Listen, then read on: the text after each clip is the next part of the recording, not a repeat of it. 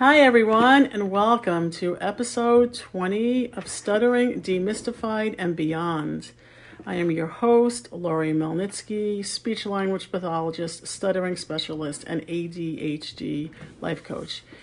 In this episode, as we delve further into ADHD and executive functioning, I am thrilled and excited to bring on a very special guest to interview who I've waited to share her story and her interview with you. In today's episode, I bring on Leah Fradkin, who is my 24-year-old daughter, and she really has a lot of great information to share with you about ADHD and executive functioning. Leah, welcome to my podcast. Hi, Mom.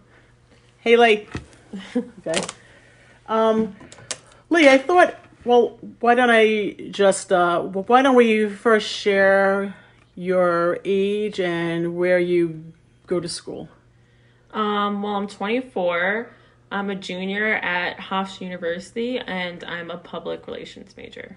Nice. So maybe you can share with our audience why you felt it was really important to come on this podcast. I think, I'm someone, so I have ADHD and I'm dyslexic. I'm someone who's gone through the school system, and I'm one of the kids that kind of falls through the cracks because, I scored well on all the standardized testing. I had good grades, but couldn't hand in homework or finish small projects, and the school system really didn't know what to do with me. So I just wanted to come on here to just say how, how people who think differently and that their minds are a little different and they think out of the box, that it's a good thing. And I think the school system makes you believe that it's a bad thing. And I think ADHD and dyslexia is, people think automatically that something's wrong with you, but I think those two things, me having those two things, helps me think outside of the box and is the reason why I do so well, because I use the positive traits with ADHD and dyslexia to my advantage. Okay, and I don't know if you remember this. Do you remember about what age you started feeling like maybe you didn't learn like the others? I think it's because I started in elementary school because I've always liked to learn. I've always liked to read. With my dad, I grew up, we would read the newspaper every day. And at a certain point, I started to hate learning and I started to hate school. And I think that was around second grade, because I couldn't spell well. And eventually I was able to cope, and I ended up memorizing almost every single word that I could spell at the time. So they pulled me out for services. I was to finagle my way through that, and I came up with my own coping mechanisms, but it eventually caught up with me in around 6th grade. Right, and I think 6th grade was middle school here, and that was when you had to start going to each individual class on your own, and you probably needed some more organizational skills that probably weren't learned, or maybe is it possible that it was at that point that you started feeling overwhelmed? I honestly didn't think there was anything wrong with me. I just knew the schools were just calling me lazy. I was bullied by my teachers. They would call me out for not handing in homework, and because I was social and I was a good communicator and I came with my hair and makeup done, people didn't believe that I actually was facing difficulties. They would just say that I was lazy and I didn't want to complete homework. And then eventually, but what I mean by bullying is they would call, I'm sure a lot of people have experienced this through school, but they would call you out. They would call me out over the loudspeaker. I had to go to CSC meetings, and one time it was during a fire drill, and I had to go outside in front of all my class with the whole CSC meeting. So I never really thought anything was wrong with me. I saw quickly that I wasn't fitting into the mold, and that really affected my self-esteem and my self-worth. And eventually I started to believe them. I mean, I even had people tell me that I wasn't going to graduate high school at such a young age. So it was never me. I have always been interested in things. I like to learn. It was really, I wasn't molding into the school system. That's what it was. Yeah, I hear you. And as a mom, of course, hearing it now and experiencing it, it was, hard to watch, and my heart broke because as a young child, you love learning. I remember bringing you to museums. You were always the one raising your hands. You were always interested. You were very verbal from a young age, and everybody would say you were very worldly, and and I probably did not handle it well at certain times because I didn't understand it either, and I didn't understand why you all of a sudden hated school. And I was getting constant emails and calls from the schools. Eventually we did get a diagnosis of ADHD, and what you're describing is ADHD inattentive without the hyperactivity part of it. And yeah, I mean, I wish, and I'm just trying to think, do you think at the time there was a way that it just could have been handled differently? Well, first of all, I don't think you guys handled it badly because you guys, both my nice. parents, luckily I had both of my parents who fought for me. I mean, there's nothing you could have done. It's just how the school system is set up. I mean, I remember at a CSC meeting, and for those who don't know what CSC meetings, it's when you discuss your services with everyone who's part of your team. Wait, I don't mean to interrupt. It's the Committee on Special Ed. Yeah, so it'll be your teachers and your resource room teachers and all those people who help you in quotation succeed in school. And I remember always from a young age wanting to be in those meetings. I mean, in middle school they discourage kids to go into them, but I was like, if this is about me, I need to be there. And I feel like that's a big thing. There's a disconnect. They think that the parents can change the child without even asking the child what's wrong. They kind of go above you, but there was nothing really you or dad could have done. I mean, but when I was in high school, I remember that's when they encourage you to participate in the CSC meetings, and you just sit around and a bunch of people around a table tell you how you're a failure and how you're lazy. And I remember starting screaming at one of them, why would I want to go to school? It's like walking into a lion's den. Because I mean, it still affects me today. Once I go into a school, I tense up. My hand was always in a fist because I just felt like I was always going to be attacked by someone. And obviously I don't mean physically attacked, but I feel like for some reasons teachers forget what it's like to be a kid, and you're nervous about fitting in and being embarrassed and feeling different, and definitely different wasn't emphasized in a good way. So it's nothing my parents could have done. They did the best they could do, but it's really just how the school system is formed. Right. And I mean, I do appreciate you saying that because, as parents, we did the best we could. I started to realize over time that, even with things like extended time or a little extra time for homework, that wasn't going to compensate for skills that were not learned, that you weren't being taught, that did not come automatically. I remember specifically, and actually we're in my office now, but I remember being in my office, you might have been actually probably in 6th grade, and you had to do some kind of timeline.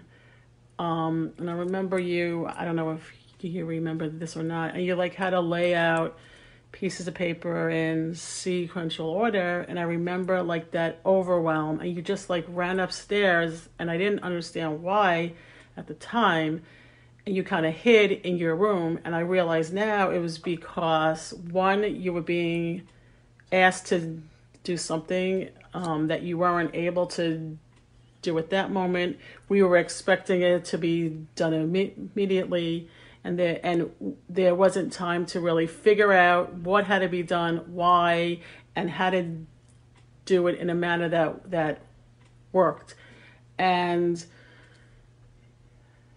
it's very difficult when you're being asked to be fit into a mold that you're not able to. And I think maybe you could explain this more. I think sometimes we think if people are on medicine or if we give them accommodations, it's going to fix everything.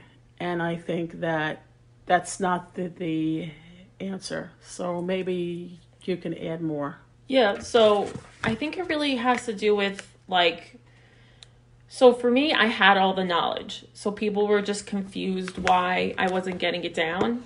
Like a multiple choice test, I could get 100 on, but an at-home project I couldn't even get myself to do. And now looking back as I'm older, I have the skills. I know to have breaks when I'm doing a project, like do small pieces at a time. Like that wasn't explained to me. All that was given to me is that you need to go to resource room, which I didn't need to go. I don't think I needed I didn't want more school because I was already upset going to school. And it's not like I had trouble with information. It was actually just putting it down on a piece of paper. And I don't think anyone realized that.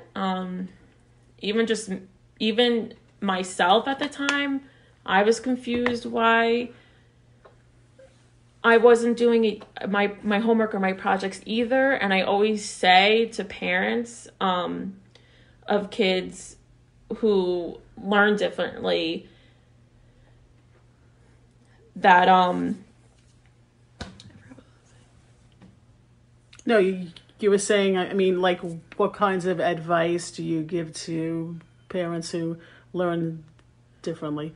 Is it that they that they need to sort of find a way either in school or out of school to learn really a lot of skills that involve executive functioning?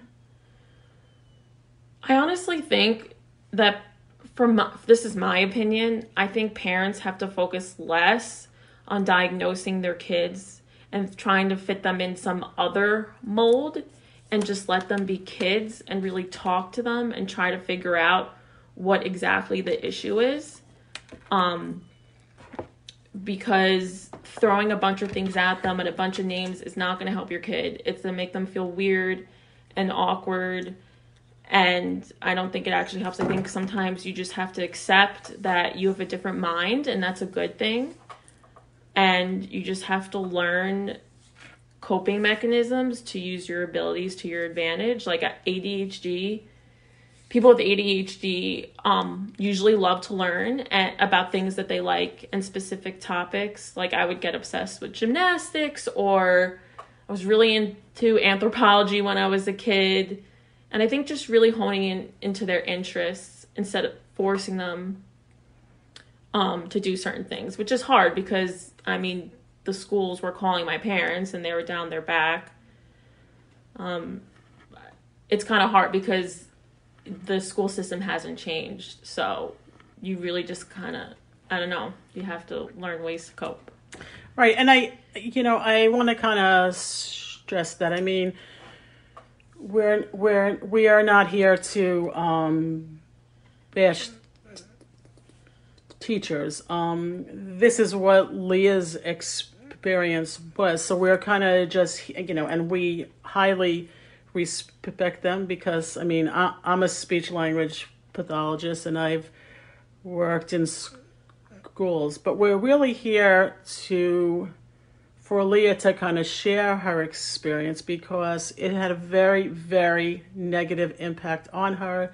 It had a very negative impact on, our family, not now, but at the time, because even as parents, we didn't really understand what was happening.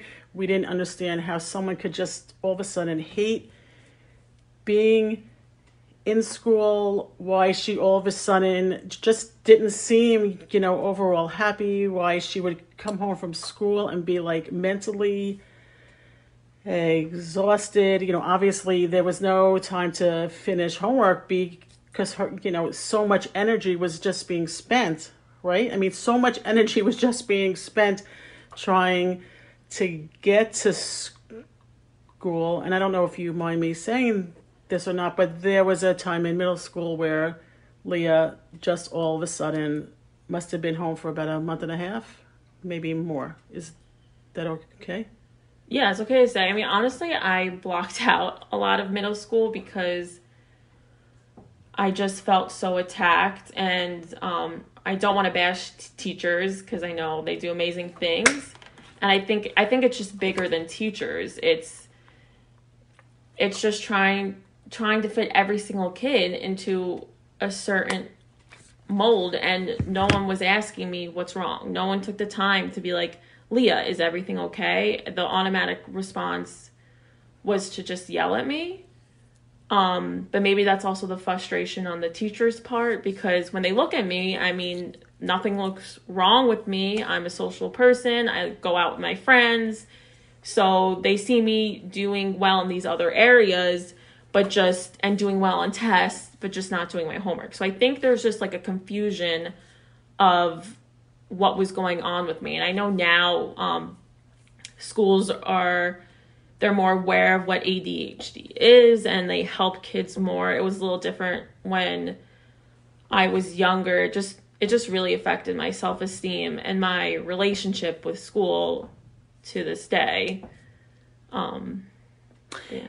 And, I think, also parents are in a hard spot because we're being emailed, and I was being emailed more than as the mom, and, the parent portal, I think, came into play when you were in high school, or maybe when Samantha was in high school. I don't know. But I never really looked at it a lot. And when the parent portal came into play, for a parent to just constantly look at it and see that missing homeworks are there and have no way to help and get, emails, it creates a lot of stress at home. And, obviously we went, outside of the schools. We got you reading help. We got you as much help as we thought was needed. But I do think there has to be a team effort. And I think it's a really important message. If you see someone in the hallway and they're really happy and they're social, and then all of a sudden they're in a math class and their heads down and they're not really interested, we need to look more, because we know that people with, ADHD, hyper focus, and they're more, interested in things that are, I think honestly, most of us are more, interested in things that are high interest. So what do you think? Because, right now you're at Hofstra. You're amazing. You did amazing. You got a scholarship to get into Hofstra. What do you think has changed all these years later? I think it's a lot of things. I think I used to I got my way through high school. I was able to pull off good grades, even though I wasn't handing in homework. I got good grades on tests. I got good grades on my ACT. I went to college at University of Albany, and I realized you can't do that. In college, you really need to learn executive functioning skills and how to organize. So I ended up coming home, even though I loved it there, and I really needed to work on those skills. So I ended up going to community college, and I really took a step back, took one class at a time, and learned the best way for me to learn. So I really just did it on my own. And I always, what I always say, especially with kids who grow up in the special ed system, no kid wants to fail. Everyone wants to succeed. No one feels good failing. No one's showing up to school and being like, I just don't care. There's usually a reason behind the I don't care, because they feel defeated. And I just finally wanted to prove my self-worth, because I knew I had potential. I knew I was smart, and I really just wanted to see myself succeed. And it was something important for me to succeed academically, because I come from an academic family. My sister's really smart, went to a good school. She's in a doctorate program. And I just wanted to prove to myself that I could do it. And I think just like, humans, we have our will to keep going. And I think every young person wants to do something amazing with their life. And I knew I had some great purpose, or that's what I hoped for when I was little. And I just really wanted to make young me happy.